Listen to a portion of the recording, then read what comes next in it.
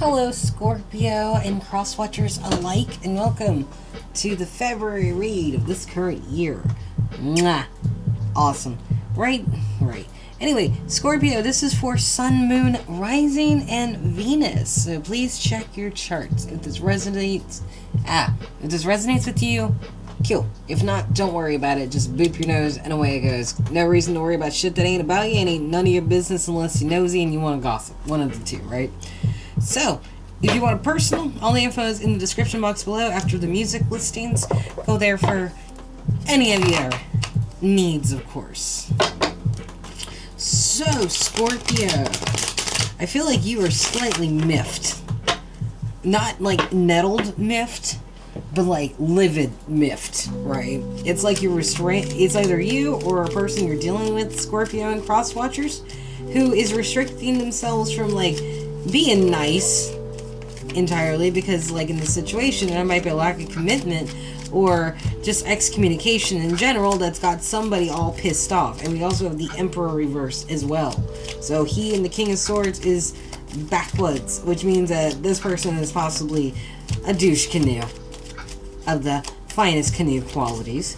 Now, in the wants and wishes, the Chariot reverse not being able to move forward, but it's like that's because you got the 1,000-yard stare, just focusing on other shit instead of paying attention to the fact that someone's restrictions are right here. Could be dealing with a Cancer, also you as well, Scorpio, as well as a Pisces.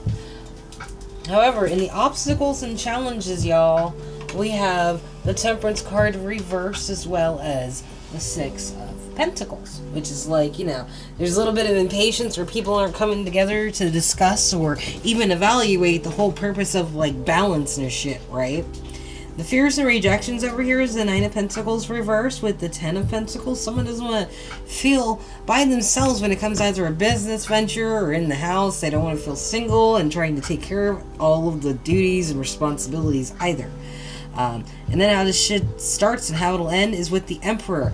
Douche canoe here, feeling pretty overburdened, especially considering there's really no commitment in this situation.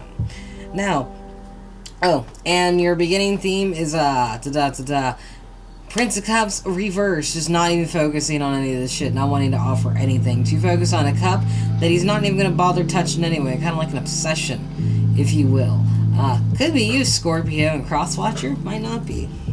Now, for over here for this energy, right? Someone is restricting themselves from, like, being kind and stuff, or at least being sociable, because something didn't go their way and they got caught up in the nonsense, right? Possibly with somebody from their past who they're no longer associated with.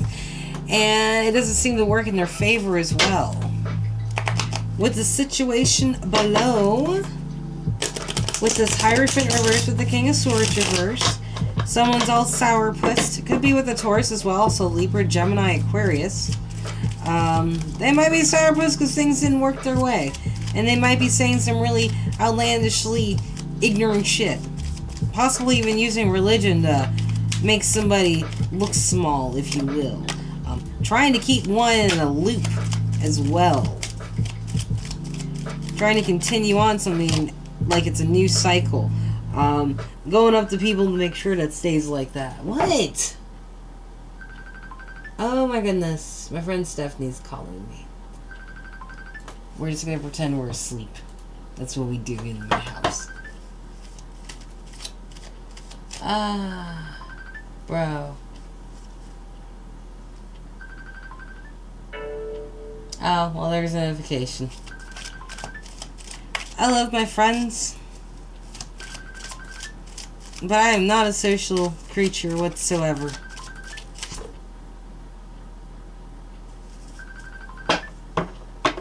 Yeah, there you go. Okay. I will get back to you in a second, Stephanie. Alright, so now we're back in the groove, right? Wants and wishes. The Chariot with the King of Cups. Someone can't move forward and they're keeping that shit to themselves, like emotionally wise anyway, right? Oh, well there we go. That's basically because they're losing their influence on what they can control. Trying to move forward, right? So, like, they're kind of in conflict with themselves. It's kind of like, they want to move forward, but that would mean losing control, so they're not going to move forward at all and be like all iffy in their feelings and shit. While having a 1,000-yard stare or being like, what? Obstacles and challenges? Temperance reverse with the 6 of coin. Someone's impatient when it comes to like coming together with someone to figure out what's balanced, you know. I mean, they'll probably write off talking some shit for sure. Possibly about this emperor who's nothing but a burden. Scorpio and cross watches. Fears and rejection. 9 of Pentacles with the 10 of Pentacles.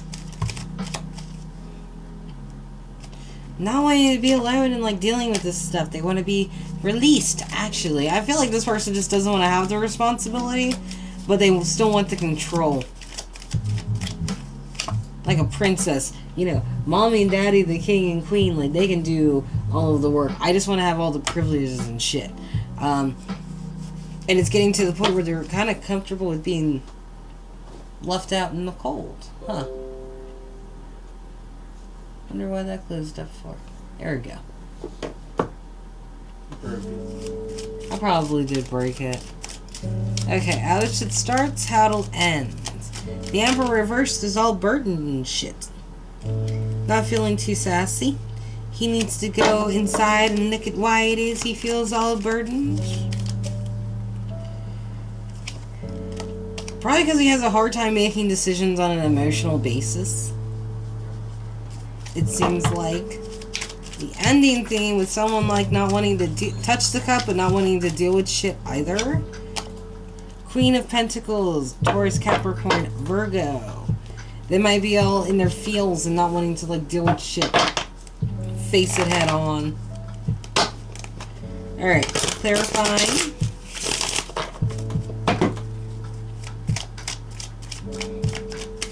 Let's see. 6 of Pentacles, reverse up with the energy, where, what was it again? Like, the 7 of Swords and 9 of Cups. Like, things turned out not to be, like, it kind of turned into a nightmare once everything started falling into place. Seems like they owe people who they shouldn't have to owe. After all the time they've spent, you know, like, they want to let that truth set free, but they don't know how to let it go exactly. So they drink their problems away instead of communicating properly. And healthily, I might add.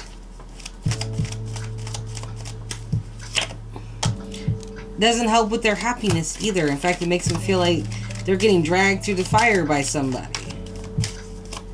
Down in the situation where someone wants to keep a loop going, where I feel like they get praised or whatever by younger folk or some shit, or people who know them very well. Yeah, they're not communicating either, or they're not communicating the proper things to say, or do, or whatever it is they communicate, it doesn't help anything. Like, the star talks about healing, but I feel like this doesn't heal anything. It's just a lot of arrogance and shit. You know, trying to get somebody to be like a sacrificial lamb in battle, and not really establishing that they are ready to let anything go just yet. Up in the wants and wishes. Someone is realizing in order to be able to move forward, they're going to have to let go of shit, but they're too scared to do that. They might be facing the tower a second time. Like, if they got a tower moment, it's about to hit again, because apparently the bodies need buried. You know, all because they took the wrong kind of step. Obstacles and challenges down below. Someone's running away, talking shit about the Emperor. You know, they're at a crossroads themselves with this obstacle and challenge. Yeah, because, like, I mean, they could try to go back and help this guy. But it's not going to come out in their favor. It's not going to work very well. It's actually going to be pretty detrimental. Fears and rejections. Wanting to escape because they're now comfortable being out in the cold. They'd rather just get themselves out of the cold, you know? I mean, they would work on something for sure And they feel like there might be some justification for it too, or it's like the right idea, or the right thing to do. They feel like it's the right thing to do to try to work on this stuff, right? It would help them release their heart a little bit better. I think they're emotionally attached, if not mentally attached. Let's see.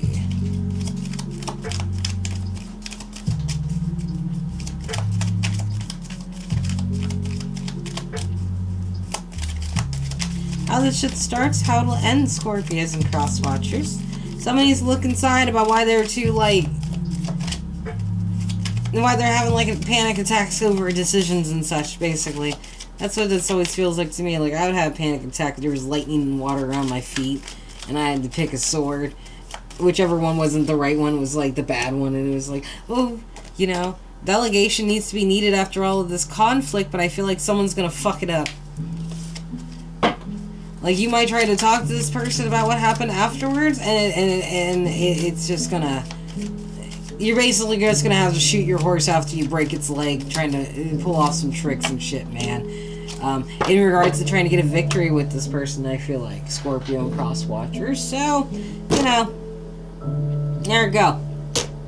Anyway, that was your reading. So, yay. If you enjoyed this or you think it'll help you out, please like, share, and subscribe. You ain't got to if you don't want to, but I'd greatly appreciate it, of course. I hope you guys have a wonderful night. I love your faces, and I will see you next time. Alright? Bye-bye.